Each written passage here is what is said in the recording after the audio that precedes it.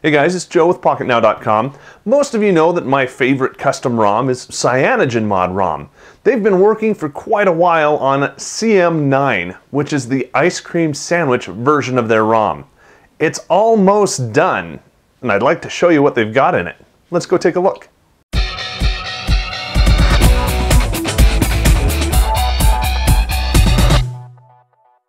So this is my GSM Galaxy Nexus. I'm running one of the early June nightlies on it. This is the lock screen, and you can tell up here at the top I've got my basic information, the date and time. I'm also running kind of low on battery down here, so it wants me to connect my charger. I've got a weather widget installed, and that weather widget lets me, well, see what the weather's going to be like. Some people have complained that the weather provider that CyanogenMod is using right now doesn't have enough coverage, especially for their area. But it's a start. I've also got the calendar widget loaded up, and I'll show you where you can do that too. It's showing me my next appointment. And then down at the bottom is my ring unlocker, which lets me drag this either to unlock or to quick launch one of the applications that I've pre-configured. Let's go ahead and unlock. Now this takes me to my face unlock, and there's the camera. It's not going to open that up, so we'll come over here and unlock this. And there's my home screen, just like you would expect. Now there are some things that you'll notice here that are different. First of all, this text at the top, it's green. It's not blue like ice cream sandwich is. That's because we finally have support for themes with CyanogenMod 9. Next, you'll notice down at the bottom I've got this nice little search button. It's back, again, thanks to CyanogenMod 9. As we scroll across, you'll notice, see that nice little animation there. It's not just going side to side, it's kind of rotating in. That also is part of CyanogenMod, but more particularly it's part of the Trebuchet launcher, which we showed you earlier. We'll have a link at the end of the video if you want to go back and see our thoughts on Trebuchet and what it can do. We've got the same tilt up there, but now you can see it's got a nice green hint to it instead of blue. Again, CyanogenMod. So let's dig right into the settings. The first thing you're going to notice just by pulling down the shade here is I've got all of these toggles at the top. Some ROMs include that, and when I say some ROMs, I mean usually that's third-party stuff. You'll see that on especially HTC and Samsung devices. Stock doesn't usually have this stuff up at the top, but I can quickly turn my Wi-Fi on or off, Bluetooth on or off, etc., and I can customize these. How do we do that? We go into settings. So up here at the settings, everything looks pretty much the same until we get down in here to interface. Now, launcher we showed you again in the Trebuchet video. I'll have a link to that at the end of this video so you can go back and check that out. We won't talk too much about it here. Let's look at the lock screen settings. Here we can change our screen security, the owner info, and you saw kind of up at the top of that my owner info scrolling across. Weather, calendar, and slider shortcuts. So let's look at each one of those really quickly. Screen security, I'm using face unlock. I can improve face matching. Now this, if you notice, looks pretty much like you're used to with your traditional typical screen security, and it is, except for this show widgets before unlock. That's kind of added in. Owner information is a good place where you can go in and put in your owner information. I like to put an email address and even an in case of emergency contact in there. Weather, you can see it's enabled. I can choose to display weather, and again, this is using Yahoo Weather. There is no option to change it to AccuWeather or Google Weather or whatnot, at least not yet. How often do you want it to update? I've got it set to update every hour. I can use a custom location just in case geolocation doesn't work, or if I want to, force it someplace else other than where I am now. You can use metric, show location, show timestamp, invert the high and low temperatures, all that fun stuff. And it's right there on your lock screen, so you don't have to launch into the device to be able to get to it. Calendar, if you want to be able to show your next event, you can choose what calendars you want to display. You will want to check that because I believe it comes default to no calendars, so you won't see anything at all, even if that's turned on, unless you go in and select some calendars. It's only going to look ahead one day. You can select that to look ahead 3 days or a week or just a few hours if you want. It can show events with reminders only, the location, or the description, or any combination of those. Really kind of cool. Again, right there, as soon as you pull out your phone and turn it on, you don't even have to unlock it. You know everything you need to about your upcoming day. And then slider shortcuts. Now, this is the nice little ring unlock. And the way this works is kind of cool. You can, for example, we'll reset that back to default. And now you'll notice I have nothing except lock and camera. So what I like to do is, let's come over here and do that. And we can change this based on any of these. This is just setting the icon. Go ahead and cancel out of that.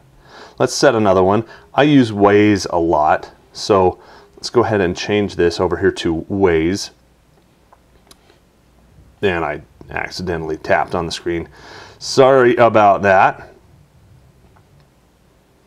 Again, we'll go back in here. Right now it's empty. We'll choose Applications. That's going to bring up our app list. It does take a little bit of time. There is some lag here. A lot of lag here. There we go. And we scroll all the way down to W's, which is where Waze is. We choose that. I like the icon. If you don't like the icon, you can tap on the icon side, just like that. I'm going to say OK, and now there you go. I've got a Waze shortcut.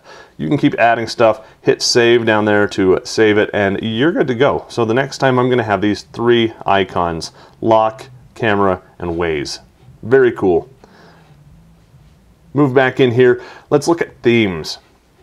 Now, themes we know about from CyanogenMod 7. This is essentially the same theme engine, and you can go out to the market, the Play Store, and grab anything that's a CM9 theme. Search for that and you're pretty good. Now, anything that you find in there is probably going to work just fine. I've got these holo themes, which work really well. I like green. It's very close to the Androidian theme that we had before. You've got an orange, a purple, a red, and then the stock one, which is your regular blue. To apply it, all you got to do is hit apply, switches that over to the selected theme, and there you go. Now everything is in that theme. It's more a color set than anything, but there are some other things that you can do with it, and we're going to see more coming. So just very basic, but very cool, and finally included in the latest nightlies. If we look at system, we can come in here and change the status bar. We can show the clock or not show the clock. We can change the battery style to an icon, or what I had it at was just a percentage. You can even hide it. You can change your signal status. I've got an icon. You can change it to text, which, again, this is still a work in progress, so occasionally you're going to notice some stuff like that. And I've been using this phone for ridiculously long. Now you can see my signal strength as well as a little icon in there as well. So really kind of cool. And then, of course, you can hide it if you don't care about what that signal strength is. And then brightness control. Allow adjusting the brightness by sliding across the status bar. Let's go ahead and leave that on and see what we can do. Where is the status bar? It's up at the top. I still haven't figured out how to get that one to work. Guys, help me out here. Leave me some comments, okay? Tell me how to use that, because I didn't see any difference there. Anyway, let's get back in here. Notification drawer. Now, this is that thing right there. Some of us call it the notification shade. You can show the power widget, the hide on change, yada yada yada. So all of this stuff, the power widget is that thing up at the top. It's not about power per se. It's about, you know, it's a widget that's powerful. So now I've got all of my stuff up there. I can show it. I can hide on change. So if I toggle something, let's turn Bluetooth off, it closes the drawer.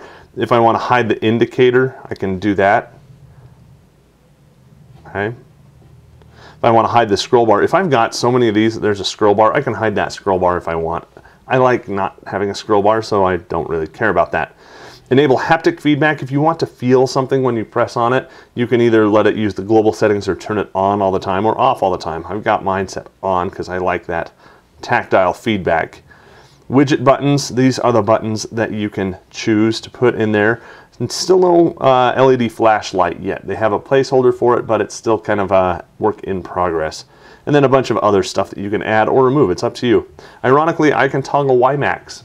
My phone doesn't have WiMAX, so maybe that's something they want to consider only putting into specific ROMs. But anyway, brightness modes, network modes, screen timeout modes, lots of modes. Cool stuff that you can do. And then, of course, the flash mode. You can either choose high or death ray. This is grayed out right now, but you know, it's cool that we have a death ray built into CM9. Just means a really bright flash.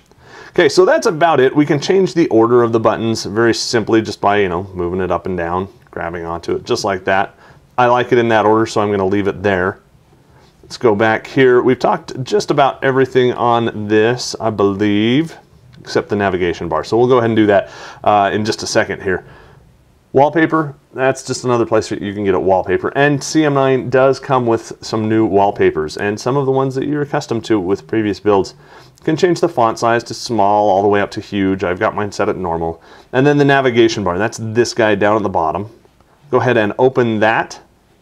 And right now it's locked. I can unlock that and then make changes. Now you'll notice I've got some stuff on either side that I can do. So really kind of cool. I can come in here and make some changes. Let's revert back to default so you can see. So I've got the 3 buttons. So that's great. Now I've unlocked it. I can now add something. Let's add the search button, and just like that, we've now added a search button to our status bar. So really, really cool. Let's keep going back and see what else we have in here. We have advanced. Inside advanced, we have this stuff. I'm going to go ahead and change this quite a bit. So if you saw that, I just changed the whole color scheme here to default. Now, let me show you why I did that. This is what you're going to get right out of the box. Not only out of the box with a CyanogenMod ROM, but also out of the box with your own ROM. So let's go into our color multipliers tuning, and everything's set to 1. Let's do this CM setting. Just tap that. It kind of scales things back. Okay, let's do the color gamma tuning, and let's do CM settings, and it kind of scale things around. Now you'll notice my blacks are a lot deeper, my blues are a lot crisper, there's a lot higher contrast. It just looks tons nicer, and I love doing that. And all you got to do is open both of these and hit the CM setting on both, and you're done. Just, it's beautiful. Go ahead and do that. You will thank me for that one tip alone. In general, we have something interesting. This was new in the latest June nightlies. We've always had this little CPU setting up at the top with nothing underneath it. And this vibrator feedback during tuning doesn't have much to do with the CPU, but that's all we have in there. We do have this CPU settings elsewhere though, so let me show you that. Profiles are new. I'm going to show you that in just a minute, and then I'll have an upcoming video as soon as I can get some extra stuff coming in. It's really, really quite awesome. Anyway, so down here under performance, we'll open that up. Yes, we know that we need to proceed with caution. We can come in and change our CPU governor. Let's use that, change it to interactive. And that's just how quickly does your CPU scale up and down in speed. We can set the minimum CPU frequency. We can set the maximum CPU frequency, overclock it a little bit, and then we can restore these settings on boot. So we'll go ahead and leave it like that for now. Memory management, I've tweaked this a little bit to allow purging of assets. That essentially lets you free up some RAM. You do have to reboot after making a change to that, but generally speaking, the device runs a little bit snappier when you do that. And then this kernel same page merging, the KSM, it says, quote, reduces physical memory requirements and improves performance. Well, okay, tap that, turn it on. That's great. Surface dithering, I leave that alone. I like the textures the way that they are. If I want more speed, I can turn on 16-bit transparency, but that loses some graphics quality and causes some weird graphic artifacts sometimes. So I just leave those turned the way they are. Come back here, and you know what? That's about it. So the one last thing that I wanted to show you in CyanogenMod is profiles. Now you can get to profiles either by going to settings and profiles, or by pressing and holding the power button. Let me unlock again. So we press and hold the power button, and now you can see profile, and I can toggle it right there. We don't want to do that, so let me just show you. Profiles are really, really powerful things that you can do to turn things on and off. So for example, this is my default profile. At night, well, let's go to work. Okay, should we see what I've got set up for work? At work, I still want my mobile data enabled. I want my Bluetooth disabled because I'm not in my car. I don't need it turned on. My GPS, I don't need either. My Wi-Fi, I don't need either, so I've got both of those turned off. Data synchronization is on, and my portable Wi-Fi hotspot is on because I've got a tablet that I use at work, so I turn that on, again, while I'm at work. This is the June 5th CyanogenMod Nightly for the Maguru, the Galaxy Nexus GSM version. So very, very cool. There you go. That's an overview, kind of in depth, a little bit of detail, some settings that you may not have known were in there or might not have known what they did, and a couple things that I still don't know what they do. So again, if you can add feedback to this and help us know what some of those things that we briefed over are, go ahead and leave those in the comments over at Pocketnow.com. If you like seeing custom ROMs and all you can do with them, make sure you give the video a big thumbs up. For Pocketnow, showing off CyanogenMod ROM, I'm Joe Levi.